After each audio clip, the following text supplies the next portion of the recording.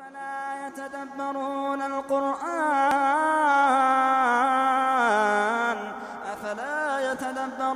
القرآن أم على قلوب أقفالها.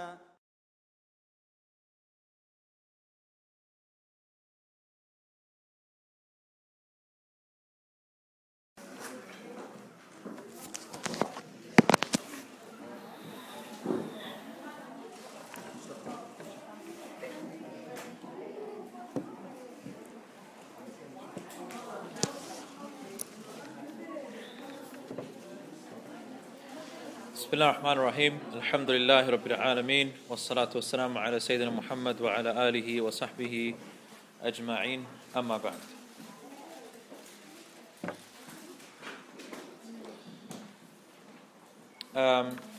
First, I would like to apologize because today I initially planned to cover the basmala in some detail and then move on to the surah. However, due to some difficult circumstances, I wasn't really able to prepare for that. So inshallah, today's lesson might be slightly brief, but we will go through the remaining aspects of the basmala. So last week we looked at the initial part of the phrase, the Bismi, and now we will discuss in some detail the name Allah. The name Allah. Now, when speaking about names, we know that in all languages we have names which are what we call proper nouns, names which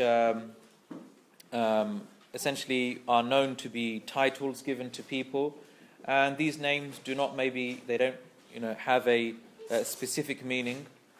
Okay. By the way, did we actually last week speak about the name Allah? We didn't, did we? Okay. All right.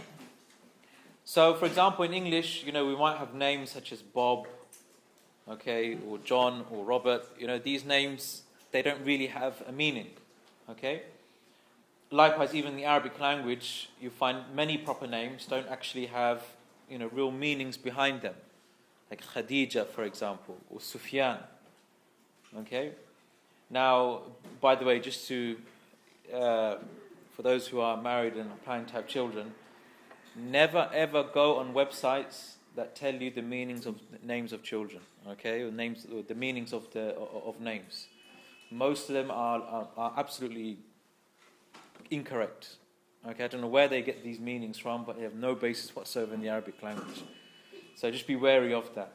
Okay, be really wary of that. If you want to know the meaning of a name, consult someone who can speak Arabic well. Not these websites. Most of these websites haven't even been set up by people who can speak Arabic. So, anyhow, but then you have names which have meanings. Okay, names which actually have meanings. Like we know with the name Muhammad, for example, has a meaning. It has a meaning. We say it means the one who is praised frequently. Okay, so in Arabic we say names are either, we say mushtaq, which means they're derived. Mushtaq, they are derived from certain roots, and usually all words in the Arabic language are derived from 3 basic letters. Okay, 3 basic letters. All major words, you can say the majority of words, they're derived from 3 basic letters in the Arabic language. And then you have those which are not mushtaq. Okay, they are non-derived. So the question here is the name Allah. Is the name Allah, is it derived or is it non-derived? Meaning, is it based upon a basic root word and thus it has a meaning? Or is it a name which has no particular meaning, it's just a title or given to someone? This is something we find that the scholars do differ over. However, the view that we will, inshallah, say it's closer to the truth, that really the name of Allah is mushtaq, it's a derived noun. It's a derived noun. It comes from a root word, and thus it has a deep meaning to it, an original meaning to it. So what is this original meaning, and where is it derived from? So we say the word Allah is derived from the word aliha. Aliha. So you have the hamza, the lam, and the ha. Aliha. Aliha. That's the basic root meaning. The root letters. What in English we call the radicals. Okay, the free radicals. In Arabic we call the jidhr, the root of a word. Now, what does aliha mean? What does aliha mean? What does this verb mean? This word actually can have a number of meanings. Okay, and we will try and focus on a few of them. The first meaning of aliha is that it is a word which reflects perplexion, when someone is confused, when someone is startled. Okay, at-tahayyur, we say in Arabic. Tahayyur, usually we say tahayyur, it refers to confusion. When someone is confused about something, we say hayran or mutahayyir. And so this word aliha is related to that. However, there's a certain aspect of perplexion and confusion that is particular to the name of Allah subhanahu wa ta'ala.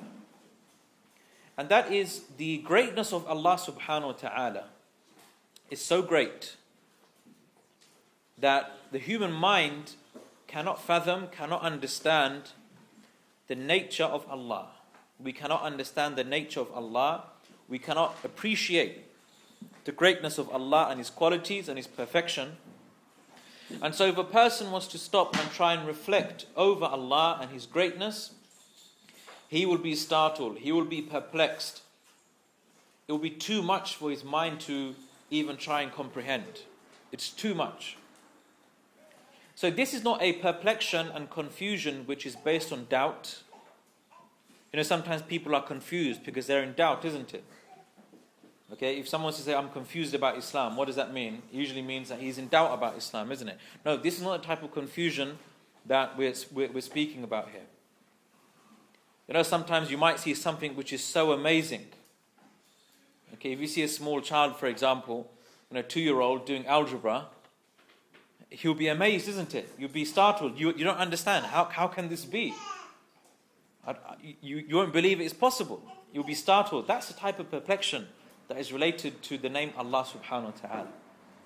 So the idea is Allah is the one who, and He's so great and beyond our comprehension that if you were to even try and think about Allah, it's too much for us. That's why there's a very interesting hadith which is reported in Bayhaqi and other books of hadith. تفكروا في آلاء الله ولا تفكروا في الله. Okay? تفكروا في آلاء الله, which means reflect over the bounties of Allah. Reflect over the bounties of Allah. ولا تفكروا في الله. But don't reflect over Allah Himself. Meaning, don't try and understand how does Allah look. Okay? This is something which we cannot do. In fact, it's wrong for us to do. Why? Because if I told you, try and imagine what Allah looks like, what are you going to think of? You're going to think about everything that you have already perceived in this worldly life. Because the human mind can only envision that which it has seen from creation. And the human mind has only experienced creation. That's why we shouldn't try and reflect over the essence of Allah. It's beyond us. Okay, and this is why you'll find people fell into shirk, people fell into anthropomorphism, where they likened Allah to His creation. What we see, for example, amongst Christianity, where they try and imagine God. What does God look like? An old man with white hair and a beard. Okay, this is a result of them not understanding the greatness of Allah. If they truly understood the greatness of Allah, then they would never have fell into this problem. But as soon as you think God is like creation, that opens the door to all evil. And that's why Christians don't have a problem with saying, God can have a son. It's a normal thing. Why not? If God is capable of doing everything, why can't He have a son? Why can't He sacrifice Himself? Whereas Allah subhanahu wa ta'ala says, when they say that Allah has a son, It's as if the heavens and the earth are about to split asunder. Because it's too much. تَكَادُ السَّمَاوَاتُ وَالْأَرْضُ يَتَفَطَّرْنَ. You know, the heavens and the earth, they are about to split due to what they say about Allah subhanahu wa ta'ala. So, Allah is the one who is beyond our comprehension. The other meaning that aliha has, so we have one meaning of aliha, which is that of perplexion, being startled. As I said, not due to confusion, but really due to the greatness of Allah. Al-ilah means al-ma'bud. Al-ma'bud. Okay, meaning the one who is worshipped. Allah means the one who is worshipped. And if you go for that meaning, then really Allah actually means al-ilah. Al-ilah. So we have al-ilah, which means the one who is worshipped. But then what you do, you take the hamza away, the hamzatul qata'. So you have al and then la, it becomes Allah. Okay, otherwise it was originally al-ilah. So we got rid of the hamza for what we say for the sake of tasheel, and to make it easier upon the tongue to pronounce. Allah is very easy upon the tongue to pronounce as opposed to al-ilah. Al-ilah. Okay, alaykum salam. Yes. Aliha is the verb. Aliha is the verb, it's the root. And ilah, we say, is a derivative. Okay, it's a derivative. It's a noun that is derived from the word aliha. Okay. The third meaning, which aliha could possibly mean, is to yearn or to desire. To yearn, to desire. That's why they say, Allah huwa alladhi tahinnu ilayhi al-qulub. Allah is the one who the hearts yearn for. Allah is the one who the hearts yearn for. They desire for. And why is this the case? Because Allah created the fitrah, the natural disposition of man to recognize the existence of this creator. And so because Allah subhanahu wa ta'ala has created our soul with this internal recognition, naturally we will have a yearning for it. See, Allah subhanahu wa ta'ala has created the soul with many inclinations. Many inclinations. So for example, Allah has created the human being with the inclination to eat and drink, the inclination to fulfill their sexual desires. This is an inclination that Allah has given to every human being. It's a part of our fitrah. Okay, if you ever come across a person who doesn't like eating and drinking and fulfilling their desires, there's something strange about that person. Okay, unless there could be some other anomalies, but generally that's going against fitrah. It's going against fitrah. And so Allah has inscribed into our souls, La ilaha illallah. And this is clearly evident from the ayah of mithaq, or the verse of the covenant. What is known as the verse of the covenant, as is mentioned in Surah Al-A'raf, verse 172, where Allah subhanahu wa ta'ala says, and remember when we took you out from the loins of, the loins of the children of Adam, meaning Allah, He brought together all the souls of every single human being. And He said to them, Alastu bi rabbikum? Alastu bi rabbikum? Am I not your Lord? Am I not your Lord? And how did everyone, including ourselves, everyone here reply? Qalu bala. Indeed, you are our Lord. Now, this mithaq, or this covenant we made with Allah, although we cannot remember it ourselves, but it is something which we have experienced, and therefore, as a result of that, it has been inscribed into our souls. Sometimes, for example, you see someone many, many years ago, and after a long time, you see them again, but you can't quite picture who this person is. But you say to yourself, I know this person. I've seen him before from somewhere. Now, what's the state of your mind at that time? You're in a state of agitation. You really want to know, you really want to know who this person is. And you say to yourself, I can't continue unless I know who this person is, where I've met him before. I'm sure you've all experienced something like that. Or maybe it's a case that there's a word that you knew once, and so you suddenly forgot it, and you say, hang on a minute, I know that word. What's your state? You're in a state of agitation. You're in a state of yearning to know who that person is or what that word is. And this is exactly the same when it comes to Allah. Allah is the one who the hearts yearn for, because we have experienced Allah in the sense that Allah has inscribed His name in our soul. This shahada of La ilaha illallah is a part of us. And that's why, see, people have a wrong understanding about fitrah, natural disposition. Some people, and this is a very common thing that you find many, especially maybe non-practicing Muslims, they say, well, isn't it unfair that we have some people who are brought up in Muslim families, okay, and you'll find that many of these Muslims, they've been brought up, and you'll find that many of them believe without even being able to convince anyone else of their belief. They're just blind followers. Yeah, like our parents' generations, are they just blind followers? If they were to have a debate with someone, they probably couldn't prove anything about Islam. They don't know anything about the miraculous nature of Islam or the Quran. Okay, so do we say their faith is deficient? We say no. Their faith is not deficient, because they've remained upon fitrah. They've remained upon fitrah.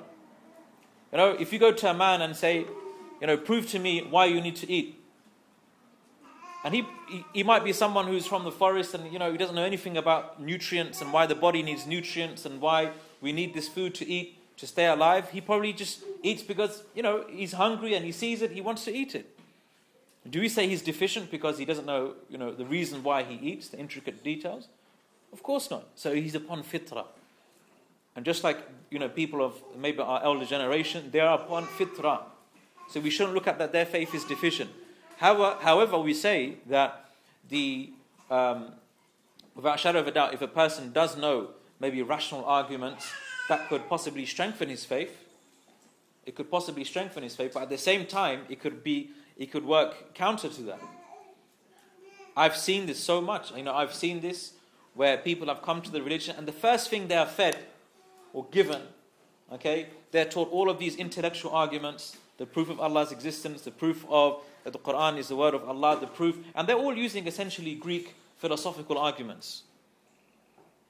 And these people, they learn it, they become very, very strong, and then a few years later, they leave the fold of Islam, or they become so confused about these arguments that they find holes in them.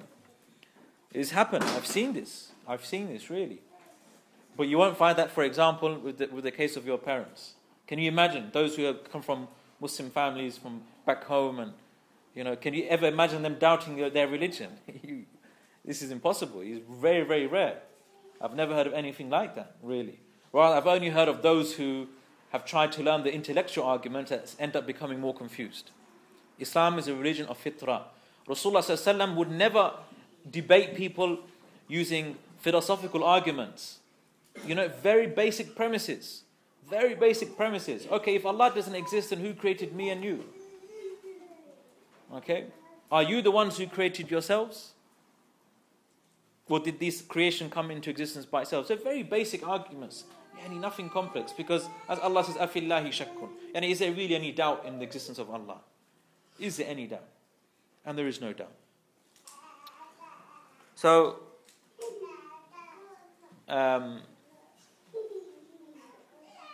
so our hearts naturally have this yearning for Allah subhanahu wa ta'ala. And this is why when a believer truly recognizes his need for Allah, and he truly recognizes that he needs to satisfy this spiritual vacuum that he has by knowing more about Allah subhanahu wa ta'ala, that is when he tastes the sweetness of Iman. This is why Rasulullah said, ثَلَاثٌ مَنْ كُنَّ فِيهِ وَجَدَ حَلَاوَةَ الْإِيمَانِ. There are 3 things that if a person has within inside of him, he tastes the sweetness of Iman. He tastes the sweetness of Iman. And Rasulullah said, and what are these from amongst them? أَنْ يَكُونَ اللَّهُ وَرَسُولُهُ أَحَبَّ إِلَيْهِ مِمَّا سِوَاهُ. That Allah and the Messenger are more beloved to him than anything else. that Allah and the Messenger is more beloved to him than anything else, as this hadith is in Bukhari and Muslim, agreed upon. What does hadith mean? This hadith means that if you fulfill and if you fill the spiritual vacuum within inside of yourselves, which is because you remember your soul is yearning for Allah. Allah is the one who is yearned for. Then you have filled it correctly, the spiritual gap or the vacuum within inside of yourselves, and that is when you taste the sweetness of Iman. Masakin ahli dunya kharaju minha wa ma dhaqu atyaba ma fiha. They used to say, the scholars, the lowly people of this worldly life, they've left it without tasting the sweetest thing in this worldly life. And what is the sweetest thing in this worldly life? Ma'rifatullah. Ma'rifatullah, the knowledge, knowing Allah subhanahu wa ta'ala.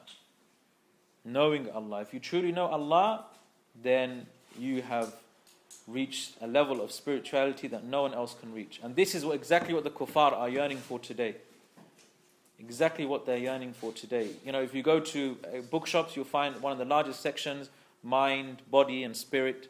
Why do you find so many non-Muslims interested in Buddhism and Sufism? Okay, because they have this gap. They're not fulfilling that gap, which is to know their Creator. Whereas if they knew their Creator, they would be content. They would be content.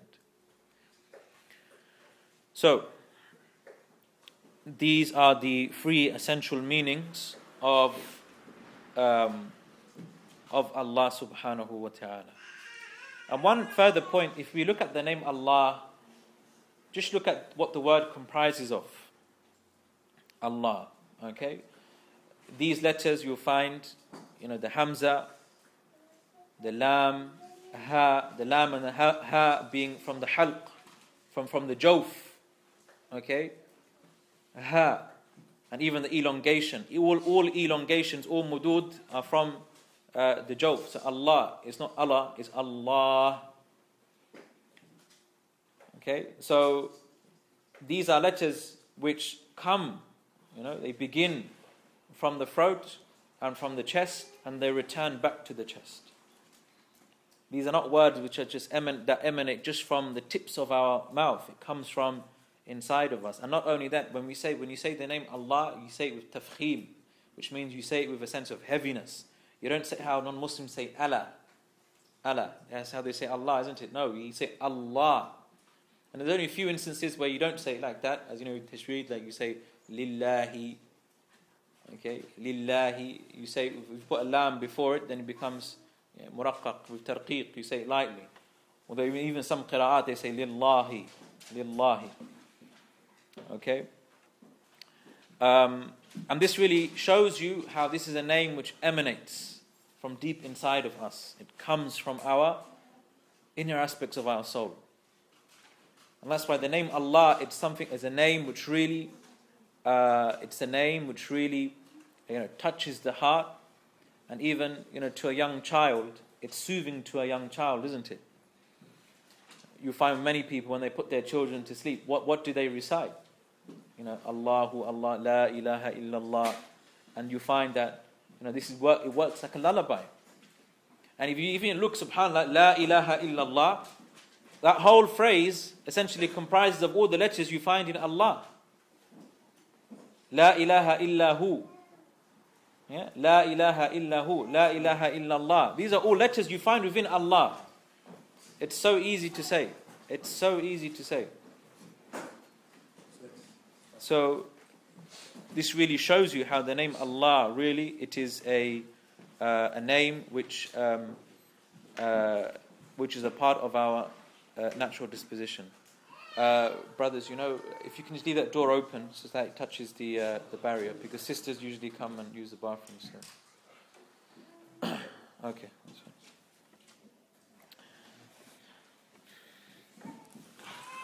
And many scholars are of the view that the name Allah is the greatest name of Allah. The greatest name of Allah is Allah. Now this is a dispute amongst the scholars. There are a number of opinions. Imam al-Suyuti rahimahullah, he wrote a whole book discussing this issue. Now why is it important to know what's the greatest name of Allah? Because Rasulullah you would say that to Allah belongs a name that if you call upon Him, He will respond. And scholars dispute, is it Allah, is it Hayyun ya Qayyum, Hayy and Qayyum, Al-Hayy and Al-Qayyum, Al-Rabb, Al-Malik. There's differences of opinion, but the strongest view, and maybe this is the view of the majority, that really it is Allah itself. And that's why Allah says, وَلِلَّهِ الْأَسْمَاءُ الْحُسْنَى. To Allah belongs the most beautiful names. To Allah belongs the most beautiful names. And that's why we say, Allah, the Ar-Rahman is the name of Allah. Al-Malik is the name of Allah. We don't say Allah is the name of Ar-Rahman, for example. Although some scholars of the view that Rahman is the most, is the greatest name. Okay. Also,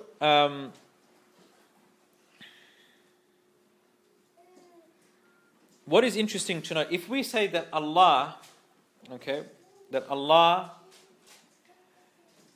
originally is Al-Ilah, as we said it's a derived noun, Al-Ilah.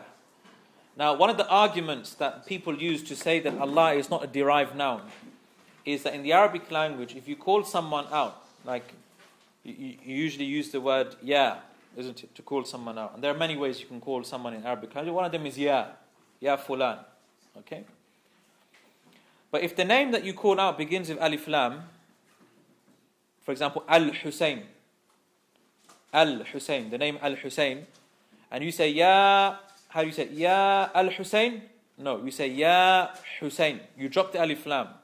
Or someone's name was Az-Zubayr, you say ya Zubayr, you drop the alif lam. So if we say Allah is originally Al-Ilah, you would expect the alif lam to be dropped when you say ya Allah.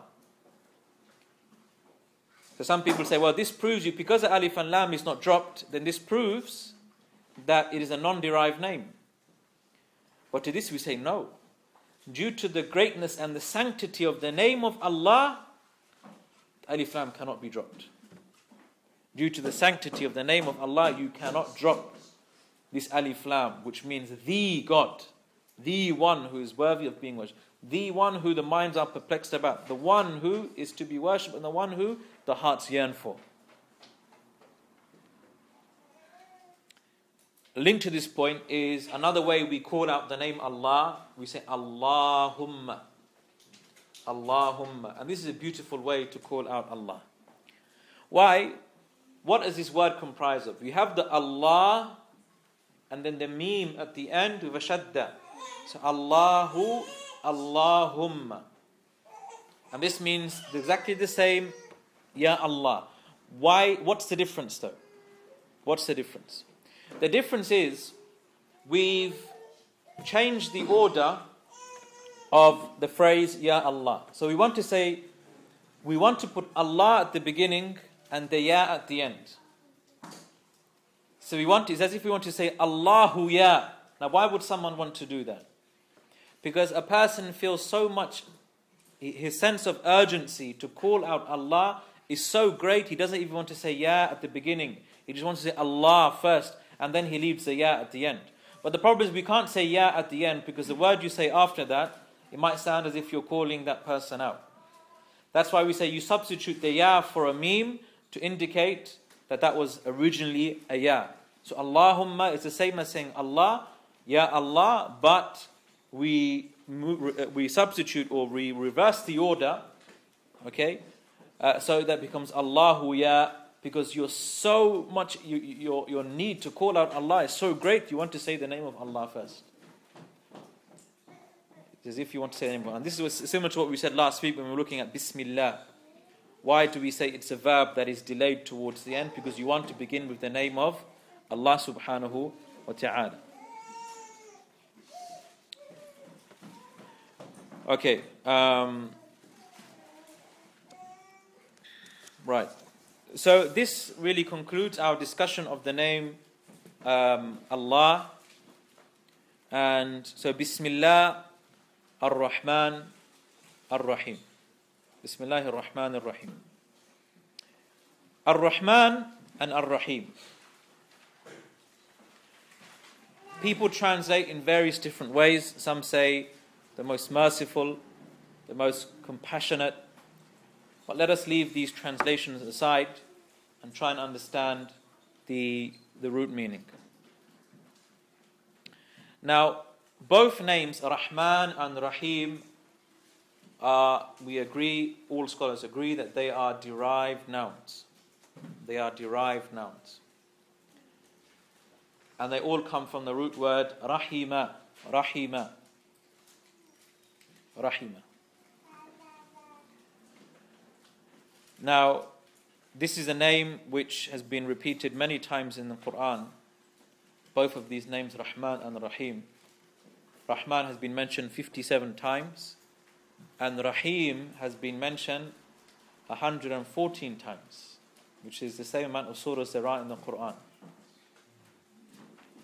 And what is interesting to note, 114 is double of 57. Yeah. And you will appreciate this number when you realize the difference in terms of meanings, okay, between Rahman and Rahim. So let us focus on that.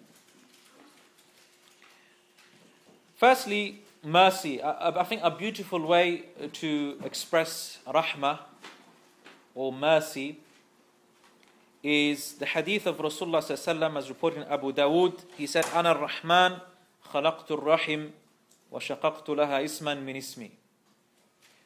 Hadith Qudsi. So Allah, He says, I am ar-Rahman, and I created the Rahim. Rahim. What's the Rahim? The womb of a woman. And I created, so He's the Rahman, and I created the womb, the Rahim. وَشَقَقْتُ لَهَا إِسْمًا مِنْ إِسْمِي, and I derived for it its name from my name. And the name, the womb, Rahim, it's derived from the name of Allah. Why? Because a mother's womb beautifully exemplifies what mercy is all about. The mother's womb exemplifies what mercy is all about. Why? Because the mother's womb, it's a source of protection. It's a source of, is a place where a person grows and develops and is nurtured in an unmatched way. There's nothing on the face of this planet that can nurture something like the womb of a woman.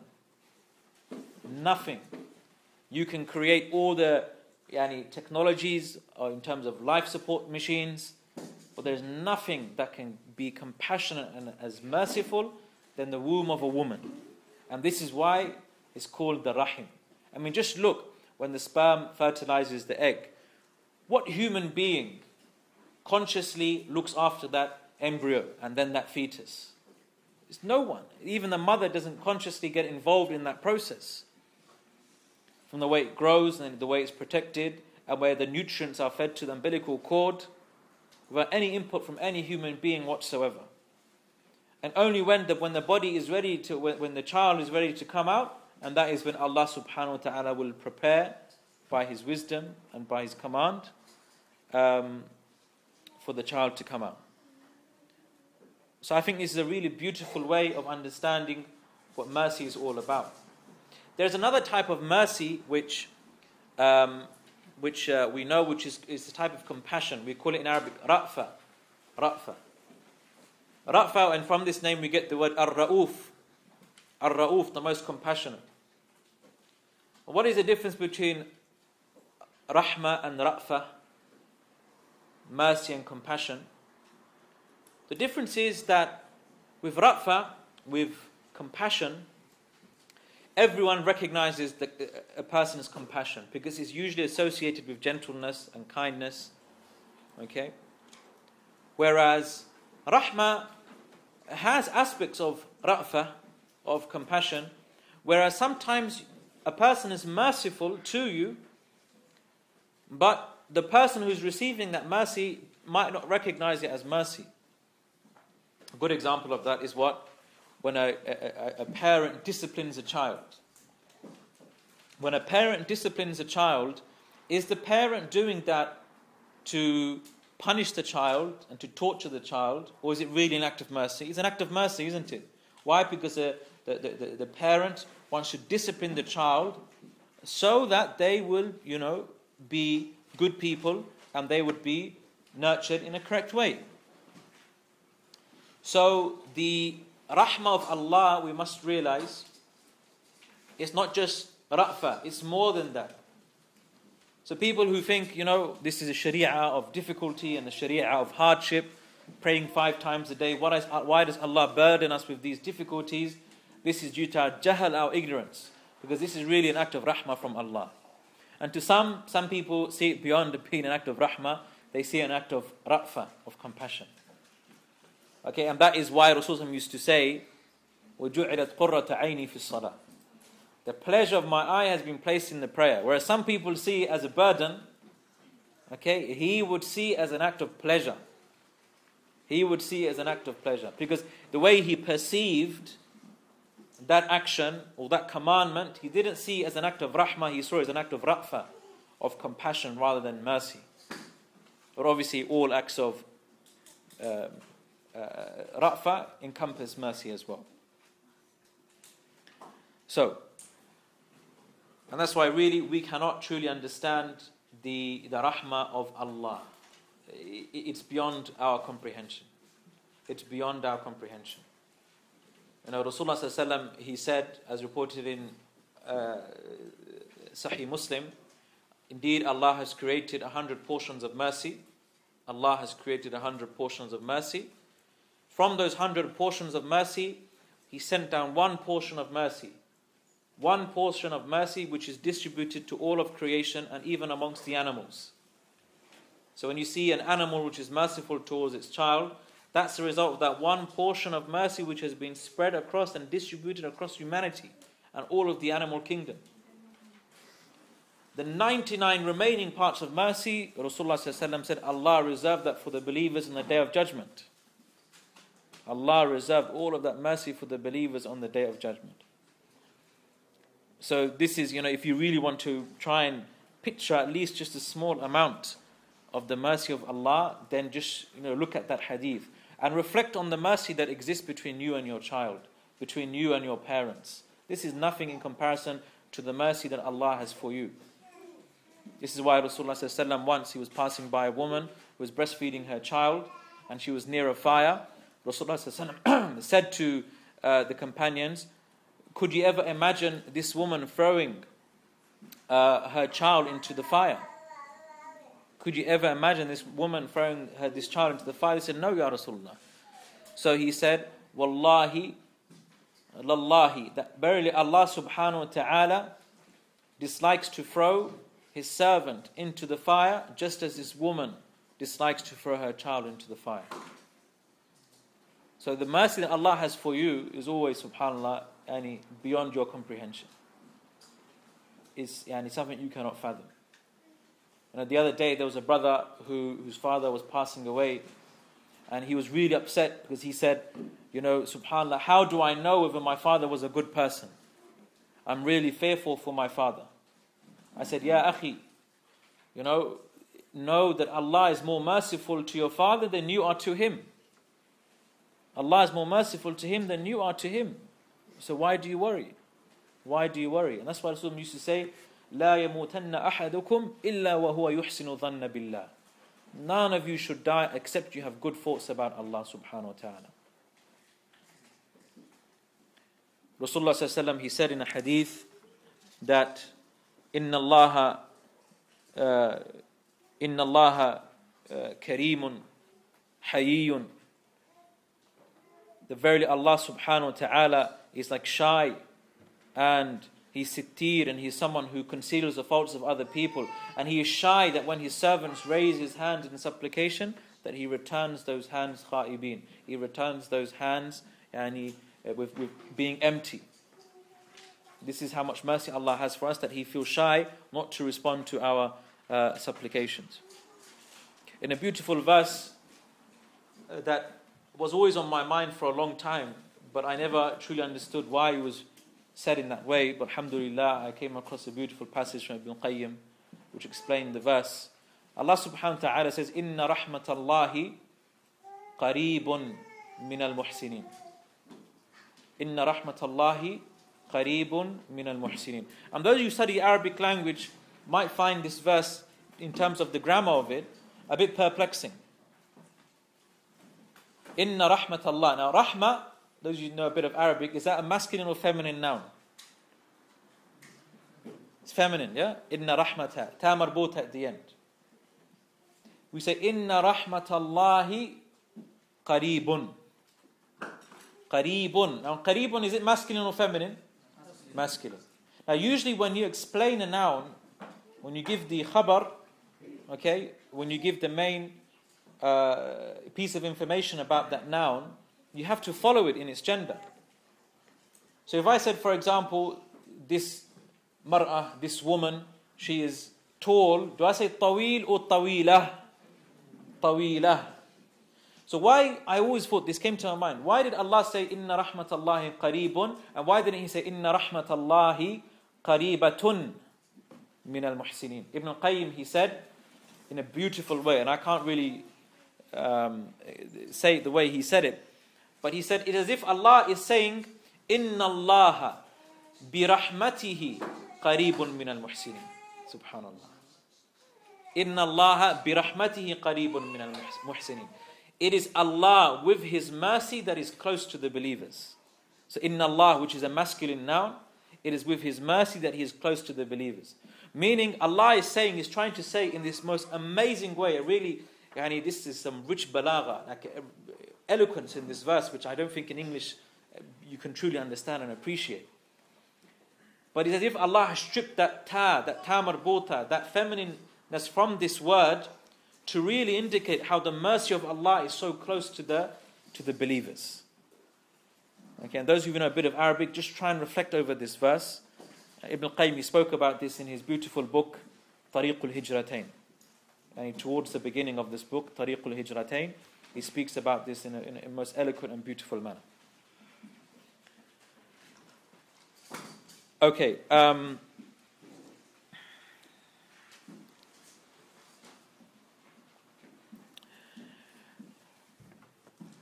Rasulullah sallallahu alaihi wasallam, he said, لو يعلم المؤمن ما عند الله من العقوبة ما طمع بجنته أحد ولو يعلم الكافر ما عند الله من الرحمة ما قنت من جنته أحد.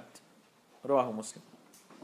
Rasulullah sallallahu alaihi wasallam said, if a believer knew what Allah had in terms of punishment, if a believer truly understood the nature of the adhab, the nature of the punishment that is in store for the people in the hereafter, there would be no person who would desire Jannah, because he would realize the way to enter into the hellfire is that easy. It is that easy to enter into the hellfire. So no one, if a person really understood how you can easily fall into hellfire, no one would have hopes of entering into Jannah. And then he said, وَلَوْ يَعْلَمُ الْكَافِرُ, that if a kafir knew the extent of Allah's mercy, he would never despair. No one would despair. Not even the kafir would despair of Allah's Jannah. If he really knew the extent of Allah's mercy. Now the difference between Rahman and Rahim. Rahman is, we say it's a more generic type of mercy. It's more general. So Allah subhanahu wa ta'ala, He is Rahman to the believers and the disbelievers. He is merciful to the believers as well as the disbelievers. So this is really the most merciful. And this is why it is haram, absolutely haram, for someone to be called Rahman. It's haram for someone to be called Rahman. It's not allowed. No one can share that name. Where someone could be Alim, someone could even be Rahim. Even Allah described the Prophet ﷺ as being Rahim, merciful. But Rahman is only for Allah, because no one can show this mercy to anyone. No one can show this similar amount of mercy to creation like Allah. We can be merciful towards our family. We can be merciful towards our neighbors, etc. But how many of us would truly be merciful even towards our enemies? To those who we really dislike. Whereas Allah subhanahu wa ta'ala is merciful to them. even to his enemies, because He gives them chance. He provides for them. He sustains them. But Allah subhanahu wa ta'ala has decreed for His infinite wisdom that the believers be ashidda, that they will be strong and severe and harsh against the disbelievers. Ruhama'u baynahum. But they are merciful to one another. Because the human being is not capable, if it's a true believer, it's not capable of showing mercy towards someone who, is an enemy of Allah subhanahu wa ta'ala. This is why the Christian belief of, turning your other cheek, it's a belief that goes against natural disposition. It goes against fitrah. It goes against fitrah. When they say love your enemy, you're telling yourself to go against your own fitrah. It's very easy to say that as well, but believe me, if someone comes and murders your parents, show me a human being that will truly be merciful towards him. Anyhow, so this is a rahmah which encompasses everyone, including the disbelievers. Allah, He gives them chances to repent. Allah sends them prophets and scriptures. Whereas Allah is rahim towards the believers, meaning this is a more specific type of mercy, where He is merciful only towards the believers. So this is a higher level of mercy. A higher level of mercy. And this is a type of mercy which encompasses where Allah, He takes care of the affairs of the believers internally, in terms of looking after the state of their heart, nurturing their iman, giving them tawfiq, this divine assistance to do good deeds, etc. Now, this is a wisdom, I believe, and Allah knows best, why Rahim has been mentioned more than Rahman in the Quran. We should remember Rahim is mentioned 114 times. Double to Rahman. Why? Because this Rahmah, Allah is Rahim more specifically towards the believers. It's a higher level of Rahmah. And because Allah's mercy is so infinite, that will naturally mean this higher level of mercy is actually implemented more by Allah than the generic form of mercy. The generic form of mercy. Some other scholars say Rahman is the one who possesses the mercy, and Rahim is the one who bestows that mercy. That's another interpretation. But I prefer the first interpretation, which is that Rahman is the one who is merciful to everyone, even the disbelievers, and whereas He's Rahim only to the believers. Now, just a few points before we end, inshallah. The effects of knowing that Allah is Rahman and Rahim. If you know that Allah subhanahu wa ta'ala is Rahman and Rahim, and this is very important because we must ponder and reflect over this. We believe that Allah is Rahman and Rahim, but what effect should it have on us? Firstly, it necessitates our love for Allah subhanahu wa ta'ala. Necessitates our love for Him. Why? Because when someone shows you so much mercy, you can do nothing except love that person. And this is why our love for our parents is so intrinsically a part of our nature, because of the amount of love they have shown to you. The amount of love they have shown to you so much, and this is why you love them sincerely. This is why you love them sincerely. Secondly, it instills in a believer a sense of fear from disobeying his commandment. Because when someone has showered you with his favors, it becomes very difficult to go against what they have said. Imagine there are two people, for example. One person has never given you anything in his life. He's never shown any acts of generosity towards you. And then he asks you to do something. It will be very easy for you to say no to him, isn't it? You say, no, sorry, I can't do this for you. And you'll make up an excuse. Okay? Whereas if someone who's a close friend to you always is there for you, always when you're in difficulty, that friend is there for you, and they they give you favors. If you're in need of money, they lend you money. If you need physical assistance, they give you physical assistance. If they one day come and ask you to do something for you, how will you respond? You're going to find it very difficult to not respond to that call for help, isn't it? So just as Allah subhanahu wa ta'ala, when He commands us, we feel a sense of haya, a sense of shame. How can we disobey Allah after all that He has given us? Thirdly, if you know that Allah is merciful to you, then this naturally makes a believer want to be more merciful to others.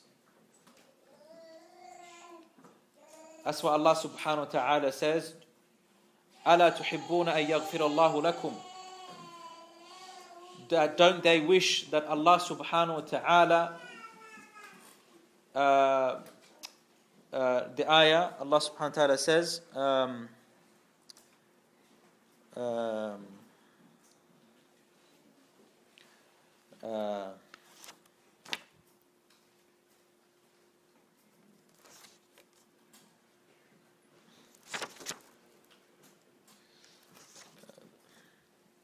the ayah, what is the ayah?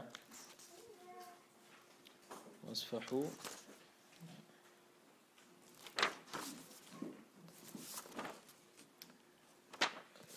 The meaning of the verse is that pardon and forgive others. Pardon and forgive others. And He show acts of mercy to others. Do you not wish that Allah to forgive you? Meaning, if you want Allah to show mercy towards you, you need to show mercy towards others. That's why Rasulullah said, إِنَّ اللَّهَ يَرْحَمُ عِبَادَهُ الرُّحَمَاءَ. Allah is merciful towards His merciful slaves. Allah is merciful towards His merciful slaves. The other effect that it has on the believers, and also a very important hadith, Rasulullah says, مَنْ لَا يَرْحَمُ النَّاسِ لَا يَرْحَمُهُ اللَّهِ. The one who shows no mercy to mankind, Allah will show no mercy to him. The one who shows no mercy to mankind, Allah shows no mercy to him. As found in Bukhari and Muslim. Fourthly,